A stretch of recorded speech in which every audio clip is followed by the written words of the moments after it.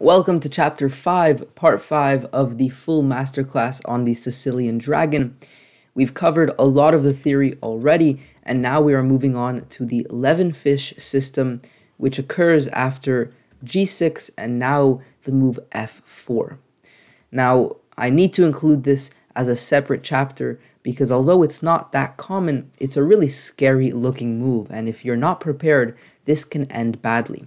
Now, as always, with these theory-based chapters, I will leave a PGN in the description below so you can copy that into Chessable, Chessbase, Lichess, and study the theory on your own. Now, I do need to emphasize here the importance of the move order, because with the move f4, they're clearly going for e5, which is why bishop g7, although playable, is not my recommendation, because after e5, white is getting exactly what they want.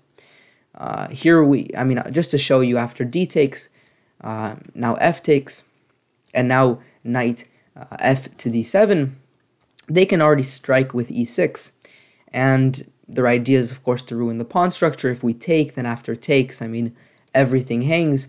So although you can try to get away with bishop g7, it's just unnecessary risks, and I prefer to play the move knight c6. Switching up the move order, this is the only variation for the most part that we don't play bishop g7 against and start by playing knight to c6.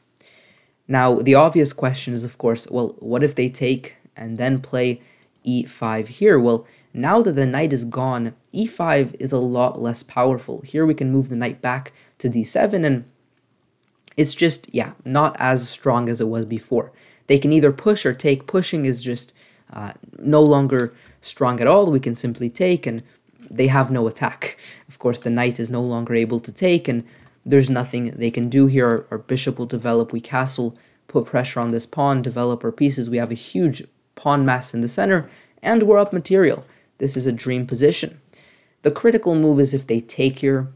Now we continue by taking, and after queen to d4, you have to make a choice here.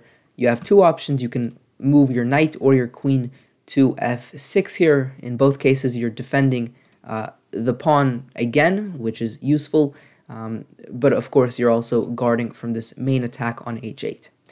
And so I personally like the move knight f6 here because it keeps more pieces on the board, and I actually claim that this queen is something that we can take advantage of, later advancing our pawns and using the queen for tempo.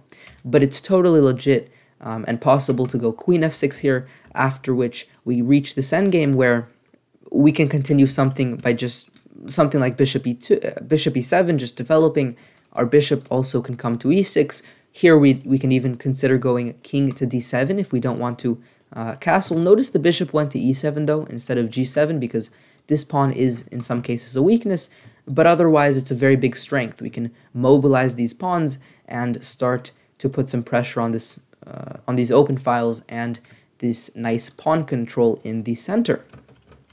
So you can play that, but I actually like knight f6 a little more, and the idea is to again develop the bishop to e7 here, keeping an eye on d6, and after they castle, we eventually push, and we push again, and we push again, and we just get really nice play here.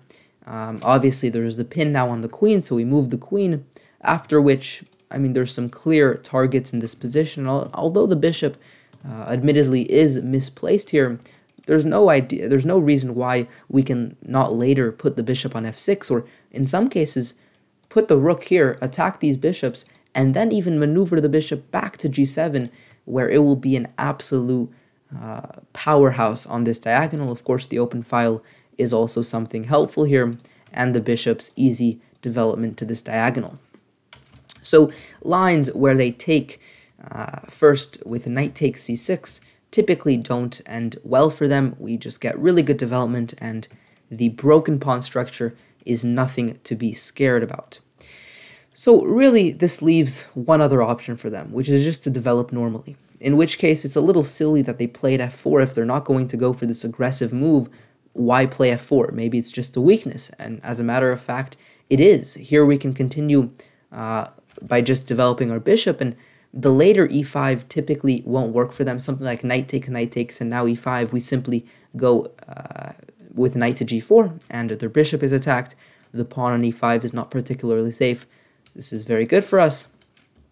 And if they don't do this, let's say they continue developing, again, my question is, why did they develop, why did they waste time putting this pawn here, especially because now it gives us really good control in the future over g4 because they can never go f3. So here we castle, they castle, we develop our queen, and this is really beautiful. Another huge benefit is this weakness on this diagonal. So the queen coming here, targeting this pawn, and also putting pressure here is something to be aware of because they can never move their knight and expose an attack on the queen because this comes with check, then this is hanging, everything's falling apart for them. And it's all because of this weakening move f4. So if they're going to play f4 and then not get e5, that's a huge accomplishment for us because they've just unnecessarily weakened their position. And if they insist on getting e5 by taking and then going e5, as I've showed, we can... taking is actually fine as well, but knight e7 is my recommendation because we don't want to trade queens that early on in the game, and this is totally fine. None of these moves work. So the Levenfish system, although it has its own name, although it looks admittedly really scary with these pawns coming down, it's nothing to fear, and I doubt you're going to see it in many of your games, but if you do, this is how you disarm it. Critically, not playing bishop g7, but going for knight to c6 instead. Hopefully you guys enjoyed this video. Stay tuned for the continuation of this masterclass. Subscribe if you're new around here, like this video if you enjoyed it, and I will see you next time. Peace out.